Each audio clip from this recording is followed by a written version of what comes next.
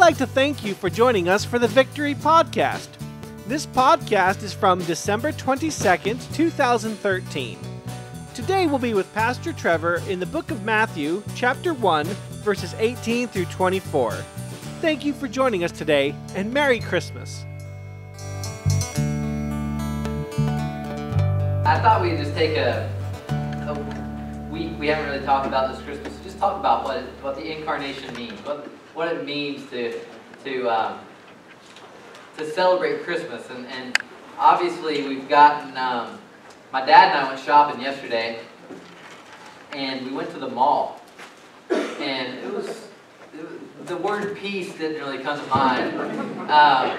We parked there's a tire place when you pull into the mall up there, and we parked like way over there, and it was hard to find a spot there, and just getting into the store was unbelievably difficult.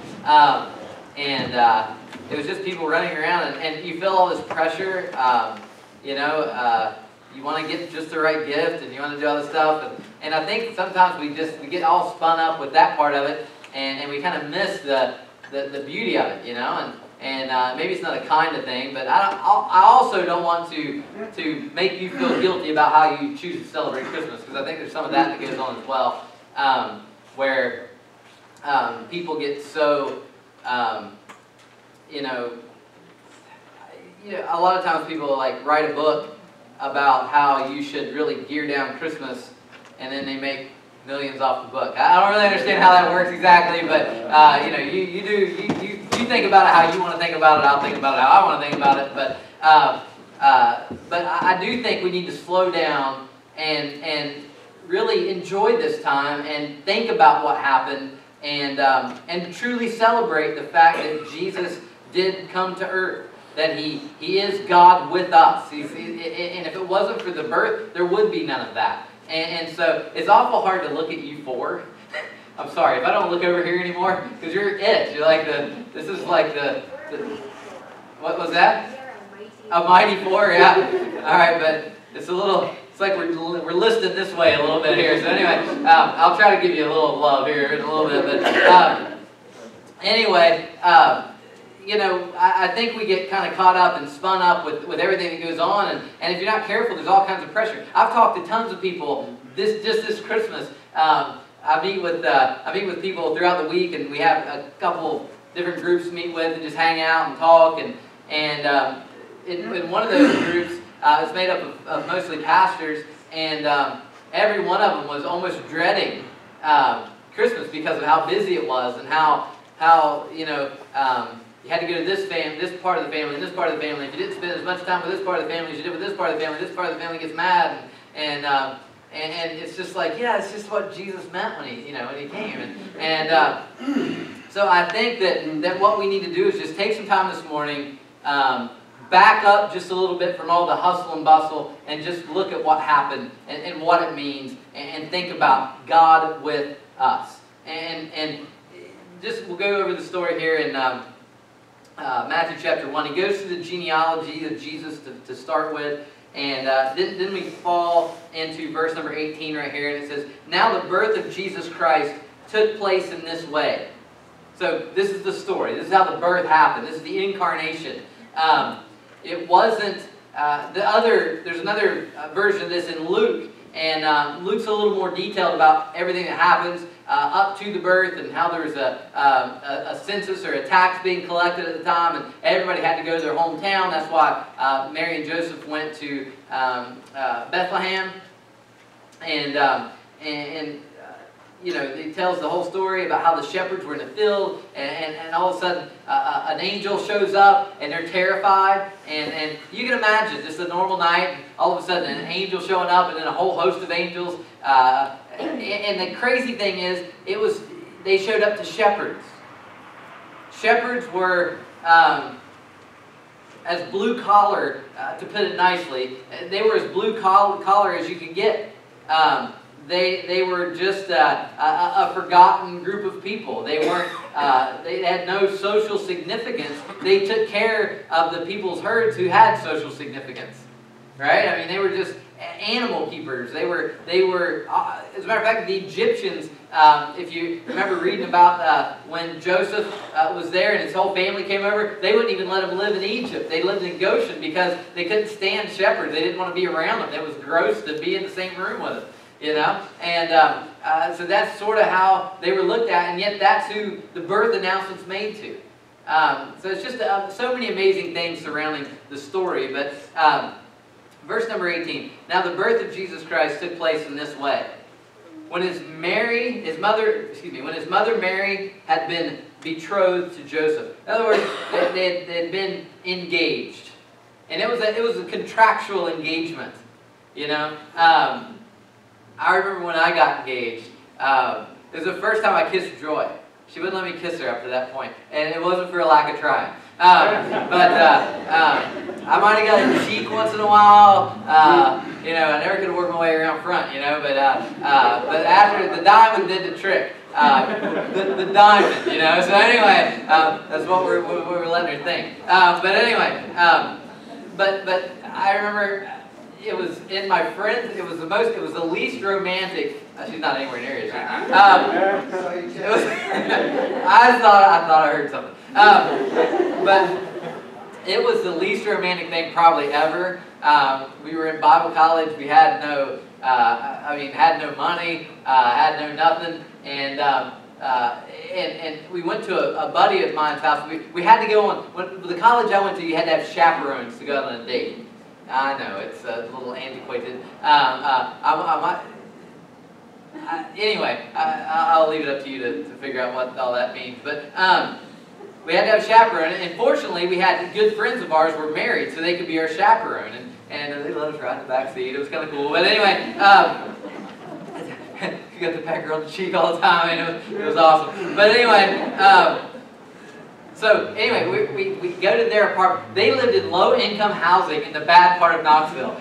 That's where I got engaged. That's where I decided to pop the big question. And so I had it set up, and I pulled out the ring, and they had a little bench there, and we went inside to grab something, and then I got on one knee while she sat on the bench, and I reached under, and the ring was there, and I had a flower, maybe a flower or flowers, I can't remember, and I proposed. And anyway, well, I don't know if this has anything to do with anything, but my friends actually gave us that bench later, and we still have it in our room. Wow. And so yeah, it's kind of cool. That's the only redeeming quality of that scene. Seriously, like the next week, a friend of mine got engaged, and he actually took her up into the mountains and rode a white horse with a suit of armor on to get engaged. That's seriously what he did. And so he's sitting there telling the story with me and Joy, like a week after I had just gone to the low-income apartments in Knoxville and asked my wife to marry me. And he's like, yeah, I got on a horse and I rode it, and she was in a field, and I came riding up, and I was in a suit of armor, and I got off, and I was like, that's kind of creepy, first of all, but whatever. So anyway, but we got engaged, and it was one of the most exciting times of our lives, you know. I mean, it really was, and all downhill from there. But I'm just kidding. Come on, Merry Christmas. Laugh a little. But no, it just got better and better. But it was super exciting. Up to that point, it was the most exciting thing that happened. You know, and I'm guessing that's how it was with them. Two young, people, and Mary was obviously something special. I mean, from what happens in this story, she was clearly something special. Joseph was a hard-working guy. They got together. I don't know if it was arranged or whatever, but they were together. They were betrothed. They were engaged, and they were going to get married. That was as good as married contractually back then. To get out of the engagement period, you had to get a certificate of divorce. It was just, there was a period of time between the betrothal and the actual consummation of the party and everything that went along with that. But they were in that period of time. They were together. They were each other's. But they hadn't had the relationship consummated at this point in time. So his mother Mary had been betrothed to Joseph, and before they came together, she was found to be with child from the Holy Spirit. Now, we've talked about this angle before, And it's amazing. I wonder how this conversation went. You know, Joseph, sit down, we have to talk. Good news, bad news. All right? We'll start with the bad news. I'm pregnant. Good news is with the Holy Spirit. I mean, I don't understand. How do you say, honestly, if I was engaged once, if Joy would have come to me with that story, it would have been over. I'd be like, okay, first of all, you're unfaithful. Second, you're nuts. All right? This isn't happening. You know, I'm not doing this. I mean, is anybody, I know it seems like sacrilege to talk like this, but it's true. How would you feel? How would you react? It's like, okay, I'm pregnant, but it's okay because God did it. You know? It's from the Holy Spirit. You know? And I'm sure Joseph was like, his mind was blown. And I'm sure Mary, who had said okay to everything when the angel appeared to her, and she said, it's impossible, I've never known a man. And the angel said, with God anything's possible. And she said, whatever you want to do. She said that knowing that it might ruin her relationship with her fiancé. All her plans and dreams were ruined from that point forward. What does every little girl grow up dreaming about? It's her wedding day, the big day, right? I mean, I don't know if every one of you did, but I know my daughter does. By the way, you got to pray for my daughter. Her gerbil's extremely ill, and it's bad. It's bad. I don't think there's any coming back. I don't know. I've never been around the sick gerbil before, but it's definitely not looking good. One side works perfect, the other side's not doing anything. I don't know exactly what that means, but she's spending the night with someone Monday, so he may get all better between Sunday and Monday if we can find another one that looks exactly like him. But anyway, we'll see. I don't know. It's a miracle, but I'm not sure. So pray for us to find a creative solution to this problem. The funeral arrangements were made yesterday, though. I'm the first speaker. I think Jordan's second and Justin's third, followed by a few songs. So I don't know exactly how it's going to go. But anyway, but she's always dreamed of being, you know, that's what she thinks about is, you know, this kind of stuff. She's all girl. You know, she thinks about this. And no doubt Mary grew up dreaming of this day. She was betrothed. What's the first thing you do after you get engaged, ladies? You show everybody. Look at the rock, right? Joy was like, if you can see it, check it out, you know? If you got any vision problems at all, this may be difficult. But you know, she's like, you know, you get to take pictures, you do the thing where both your hands are on the Bible, and you got the ring, you know, and you know, you go through all the rigmarole, you show it off, you do everything, because it's exciting, it's great. And then Mary has everything blown up by God Almighty. By implanting in her the God child, the man child, Jesus Christ, who would be 100% God and 100% man. The only way he could be 100% God and 100% man was to be born of a virgin, not be fathered, not have his bloodlines tainted with the line of Adam. Rather to be implanted in her womb the seed of God, and so she would give birth to a man, a 100% man, yet 100% divine. That's the only way it could happen. And God said, sent the angel and said, "You're the one," and she said, "Okay." That would be difficult. That would be a hard thing to try to process through. That all these plans are ruined now. God has a way of changing up our plans, doesn't he? Sometimes. But it's never for a worse thing. You know, it's never for a worse thing. It may seem like it, but God says it's always working together for good. And we trust him in that. And so she says, okay, and then she's got to break it to Joseph. She's got to sit him down and have a little chat. You know? And so Joseph's like, yeah, okay, I'm going to divorce you. That's basically what he does, right? Okay, great. Good to hear. Okay, thanks for being honest, but I want to be honest too. We got to figure something out. And I'm not going to make a big public scene about it, he says, so here he goes. Verse number 19. And her husband Joseph, being a just man and unwilling to put her to shame. In other words, he wasn't going to make a big deal about it, but, you know, this isn't for me. This isn't what I'm doing. he resolved to divorce her quietly. And they'll say, okay, we'll just quietly end it, not ask any questions, and I'll go my way, you go your way, and, you know, I hope the Holy Spirit thing works out. You know, I hope that works out for you. That is a difficult life.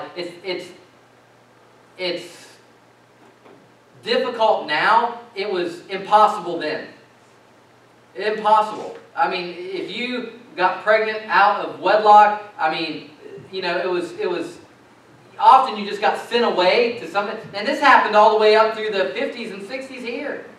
You know, if you got a family member that got pregnant out of wedlock, there was not much love for you. You got sent away to an aunt's house in Nebraska for finishing school, and you know, when you had the baby, sometimes you either gave it up for adoption or something, and then you came back like nothing ever happened. And that happened a lot because there was a shame, and moms and dads' identities were wrapped up in having the perfect kids instead of loving kids, right? Loving them where they're at. And the church would turn their back too. We got to be really careful how we treat people.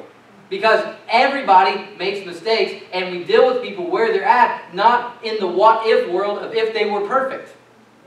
Because none of us are. Some of our sins are more public than others, but all of us need the church. We need each other, regardless of how we fall, regardless of the mistakes we make, and we need to think forward and think with love rather than, wow, that's really embarrassing to our family, that's really embarrassing to our church, we've got to just kind of put this away. That's completely the wrong attitude. But that's the way it was. And so Joseph's like, well, I'm not going to make a big deal of this, but I'm going to divorce you quietly. But as he considered these things, he wasn't rash. That's what I like about Joseph. He didn't storm out, we don't think. He didn't just say, I'm done, it's over. He considered it. He thought about it. I'm sure the fact of what he knew about Mary and her honesty and her beauty and the fact that she was of all the women there, according to God Almighty, she was special. She was special. And he probably started thinking, she's not a liar. She's not a liar. There's got to be something here. And he was considering these things. Behold, an angel of the Lord appeared to him in a dream, saying, Joseph, son of David, do not fear to take Mary as your wife, for that which is conceived in her is from the Holy Spirit. She will bear a son, and you shall call his name Jesus, for he will save his people from their sins. Now, that's a pretty amazing dream to have. But however real the dream was, whatever it struck a chord with Joseph, and he said, okay. He said, okay. And this took place to fulfill what the Lord had spoken by the prophet. Behold, the virgin shall conceive and bear a son, and they shall call his name Emmanuel, which means God with us. So when Joseph woke from sleep, he did as the angel of the Lord commanded him. He took his wife, but knew her not until she had given birth to a son, and he called his name Jesus. That's a beautiful, beautiful story, but the most beautiful part of the story is the fact that this fulfilled the scripture in Isaiah 7:14 that said, a virgin shall conceive and bear a son, and shall call his name Emmanuel, which means God with us. You see, we celebrate Christmas, and we give gifts at Christmas time, because we're celebrating the greatest gift of all. It puts us in the mindset of giving, and well, some of us it puts us in the mindset of giving and getting, but it puts us in the mindset of giving and saying, you know, you know, the gift was so special. Here is a earthly picture of that great gift. That's what we're doing. We're giving. We're exchanging gifts to celebrate the gift. Because if it wasn't for this gift, we would have nothing to celebrate. The whole point of the gospel is God with us. God indwells us. God saves us. God loves us. And without this birth, without Jesus doing what he did, it would be impossible. Without Jesus being virgin born by Mary, I believe this is an absolutely true event.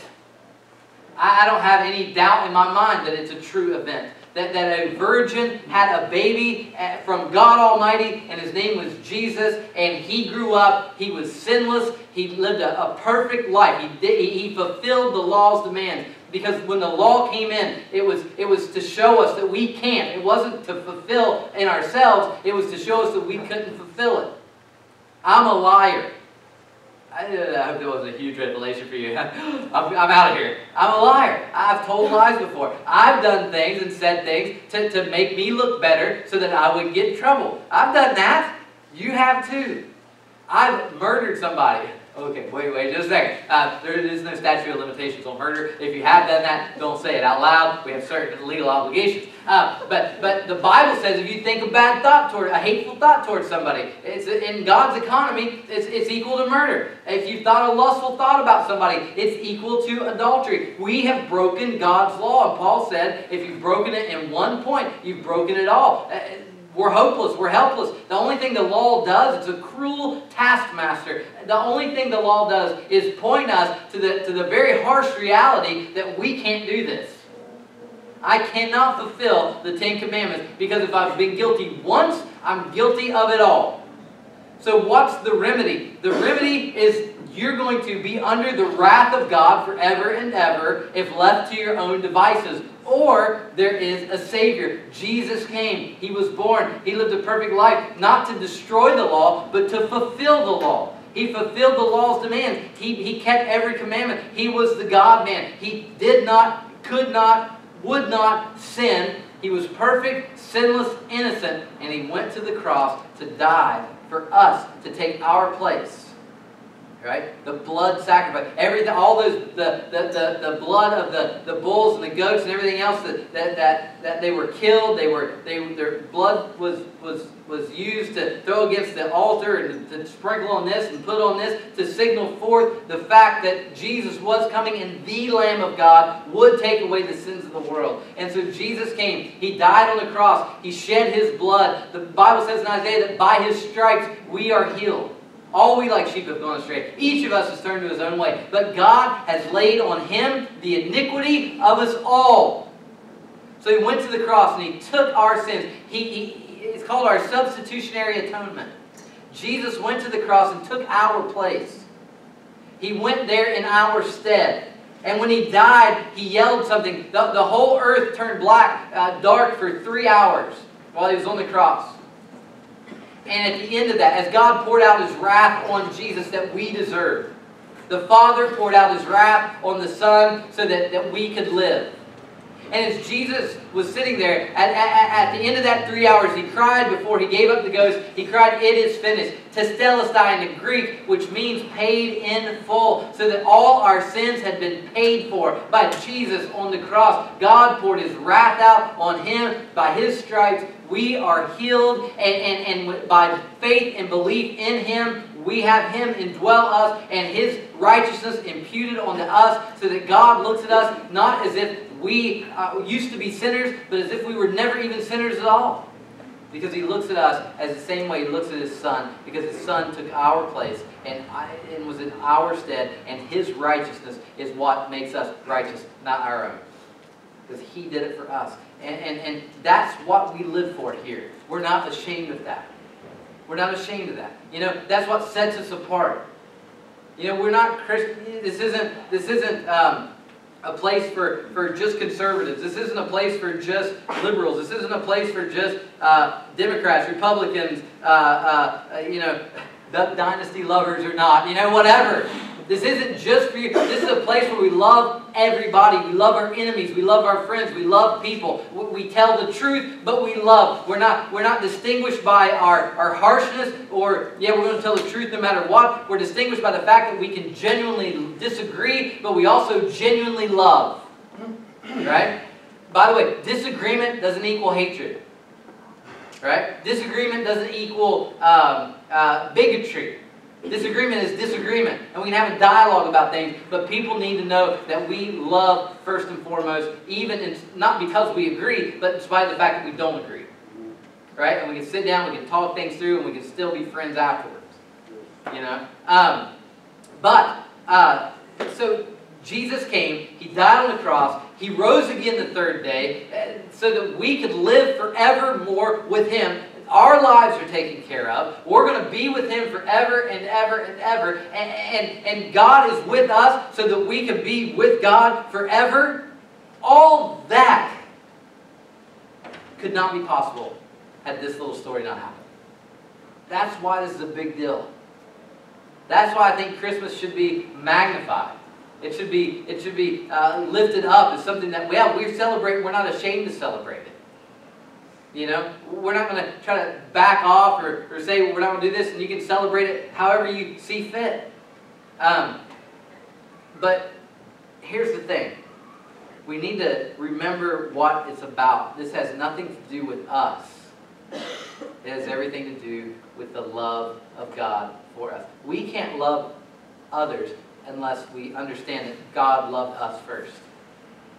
Right? We can't properly love Him if we think that we were the initiator. We weren't. He loved us first. And this was such a big deal that God came down and robed Himself in flesh and came down and was among us so that we could know Him.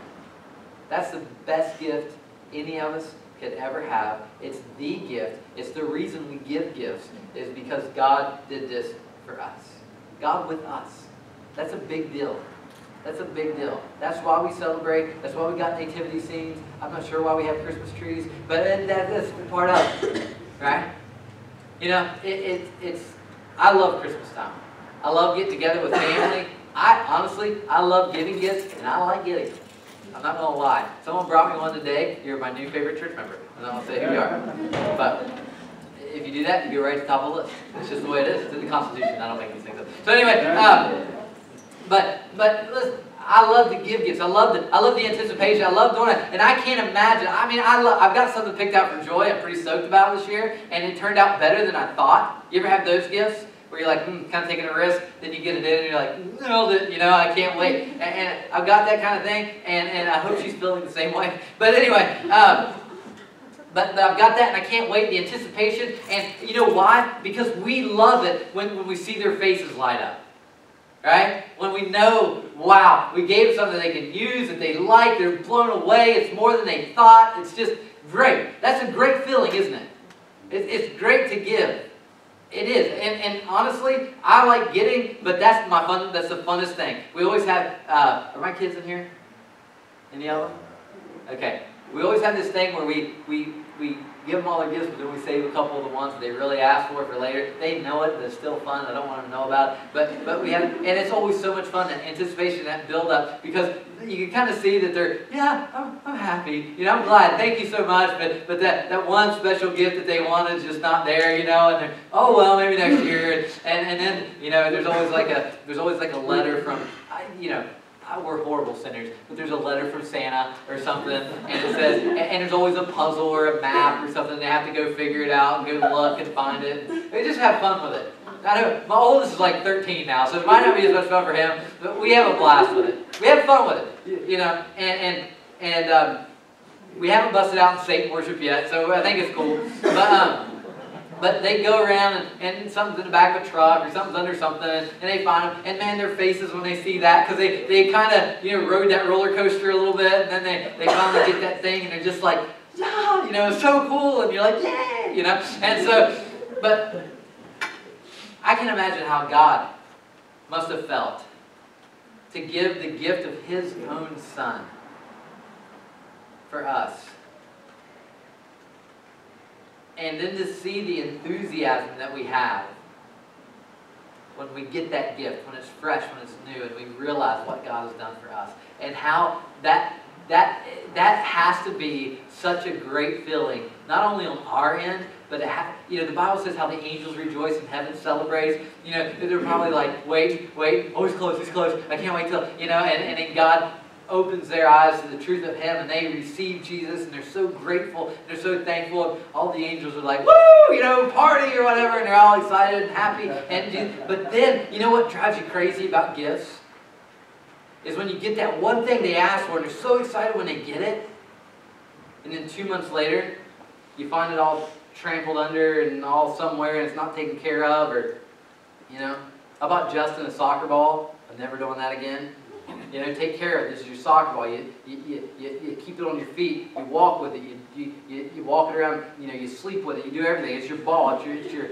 We're a little extreme about soccer, but it's right there. That's your thing. You get used to it. You have a relationship with it. That's how you become a good soccer player. The relationship with the ball is everything, and you got to have it. You think it's true. It's true. You have to be morbidly out of balance to be good at anything. So anyway, but you have this ball, and next thing you know, the ball's flat in the backyard, the dogs chewed it up. That's so funny. Can you imagine what it must feel like for God to have given us a gift that's beyond measure? That's a gift we could never give Him back anything that even... You can't give God anything to make Him any better. You can't improve His life. He doesn't want an Xbox One. He's not like, here, God. He's like, woo, get it. He knows it already. It's not, hard to give a gift to, omniscience. But anyway, but He gives us this gift, and it's so amazing. We're so blown away by it. And then 4 or 5 years down the road, we don't even think about Him at Christmas. We get all caught up in the hustle and bustle. We don't think about Him half the time. We don't bring Him up. He becomes a spiritual ATM machine where we need Him. We make Him withdraw or whatever. That's not a thing. That's not being grateful. So let's let that joy and that exuberance and that beauty of that gift that He gave us be freshened, be renewed, and let's go out and just celebrate with all our hearts the grandness and the beauty of the fact that God gave us His Son Jesus, so that we can be with Him forever and ever and ever. And every gift that we give this year, may it flow from the overflow of that truth that is just coming out of us, that is just flowing from us. The truth and the joy and the glory of the fact that we're Christian, and that means everything. Amen? That's a big deal. That's bigger than big. That's everything to us. That's why we exist. It's why we do what we do. And so let's celebrate with all our hearts this year, but let's celebrate from the overflow of the gratefulness and the thanksgiving of what Jesus has done.